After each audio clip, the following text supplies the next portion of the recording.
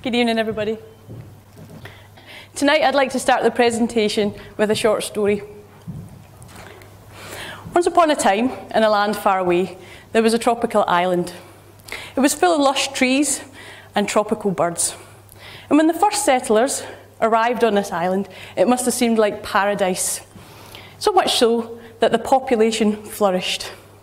And they developed very advanced technology and had lots of spare time in which they were able to build elaborate stone statues. But gradually, the trees started to disappear, cut down to make way for farming, or to make tools to make the elaborate carvings, or some people believe by the growing rat population, which was inadvertently introduced to the island by the settlers. With the trees gone, the people had no tools to do their carving, and the fertile soil started to gradually erode. They'd also cut down all the trees, so they couldn't make any more boats in order to escape the island, so they were stranded. Ultimately, a war-based culture arose as the people struggled and fought to control the dwindling resources which were left on the planet.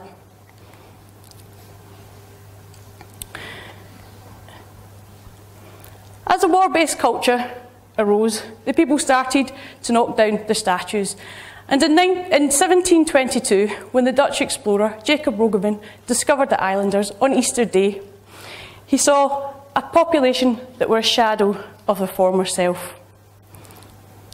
War had caused them to topple the statues, and evidence later showed that the people had resorted to cannibalism in order to survive.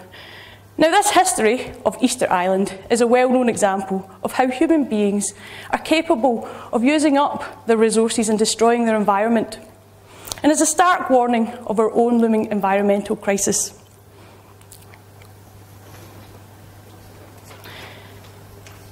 Since the 1970s, we've started to use up more resources than we can sustain on the planet. It's estimated that we would now require 1.5 planet Earths in order to sustain our current consumption levels. So for me, when we think about short-termism, it's not really so much about the business and how we generate businesses, it's how we live our lives and how our children will live our lives. And for me, short-termism, should we kick the habit? Well, we're kicking up an environmental deficit with no end in sight. If we continue to consume things the way we're going, within 40 years, the rainforests will be gone, our oil reserves will be used up, and within 50 years, there'll be no fish left in the ocean. So for me, we definitely should think about kicking the short-term habits. The real question that we should be asking is, as a race, can we kick the habit before it's too late? Or is history doomed to repeat itself, only this time on an environmental scale? Now, when we talk about kicking the habits, the charity ash.org, set up by the Royal College of Physicians, is a charity set up to help people kick the habit of smoking. And they estimate around 66% of smokers in the UK would like to kick the smoking habit. Now, it's no wonder, considering about 100,000 people die every year in the UK from smoking-related diseases. It seems ridiculous that in today's modern age, people would undertake an activity that they know could kill them. But there are still 10 million smokers in the UK. That's around a sixth of the UK population.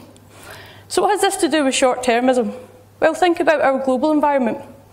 As already touched upon, we know that in the long term, we're destroying our planet. And to make matters worse, we're encouraged down this route of self-destruction by big businesses and governments telling us to buy more stuff, borrow if you can't afford it, and then just replace it in 6 months' time anyway. I mean, how many of you people have fallen into the trap of the iPhones? You have to keep getting a new one every year.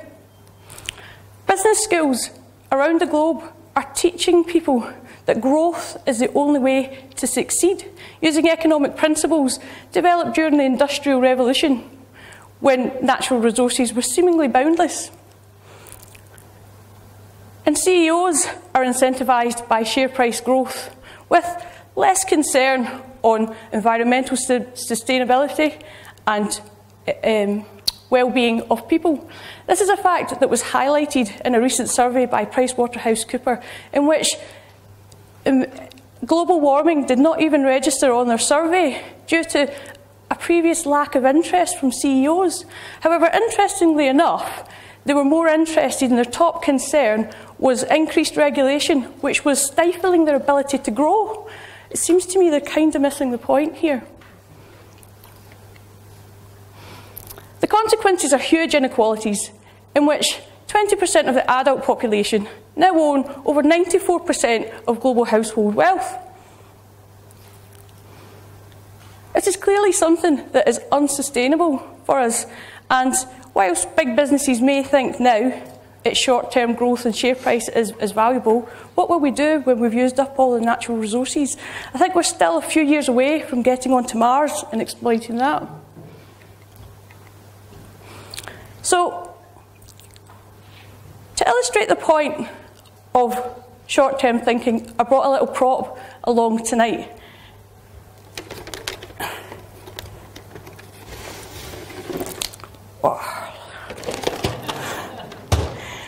A triple layer chocolate cake. Now it does look good, and I did think I'm quite hungry by now and it's quite late and I could eat the lot.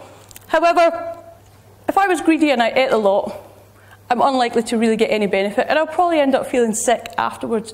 Alternatively, I could cut it up into little slices, and I could have a slice every day. However, as we know from basic economics, the time value of chocolate cake, well, it's going to diminish. So in the next few days, the sponge will dry out, and eventually I might throw away the last few slices, because it's not really going to taste very nice after that.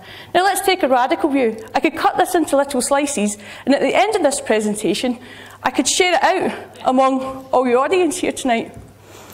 Now I get the benefit of having one slice and tasting it, and I also get the benefit of having conversations with people that I may not otherwise have the opportunity to talk with.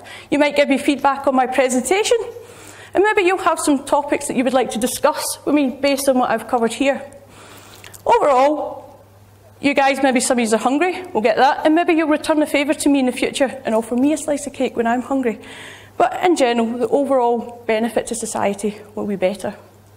Now this is something that's based on a steady state economy. It's where we move away from just thinking about growth and profit and growth and profit, and start thinking about the social well-being of everyone and using our resources so that everybody is equal. Now think back to the world of smoking. In the past, cigarettes were recommended by doctors, advertised by future presidents. You could even get cigarettes that claimed they could help your asthma. Now we think, how could people be so stupid to believe this? But are we not guilty of the same thing with our belief that continuous growth is not only good for us, but essential to maintain our economy? In generations to come, will they look back at our banking crisis with disbelief that we could be so stupid to believe that perpetual debt is good for us and good for our businesses? Now here's a challenge for you.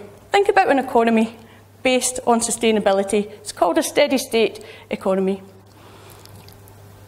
And there's a growing movement of people who are prepared to challenge the greedy capitalists and take the fight to the government and say that we're not prepared to allow our economy and our environment to be destroyed irreversibly so that the richest 85 people can continue to own more wealth than half the world population. Now, growing anti-smoking initiatives have managed to drive a huge reduction in smoking over the past 60 years.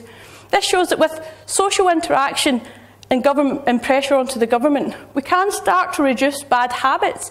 This gives us hope that in the future we can start to kick our short-term habit if there is the social and the political will to do this. Now, there is a book that I'd like to highlight. It's written by Rob Dietz and Dan O'Neill, called Enough is Enough, and in it they highlight 7 policies that could be implemented to enable this steady state economy to start to develop. And because this is a PowerPoint presentation, I did think I'd have to put some bullet points up. But I'm not going to go through them in great detail. What I would say is challenge yourself and move away from just thinking that growth is the only way to undertake business, and think about the bigger picture and the benefit for the longer term. Failure to act on this? Well, if history has anything to go by, the history of Easter Island, well, I hope you like the taste of human flesh. But luckily for us tonight, in the short term, we have chocolate cake. Thank you very much.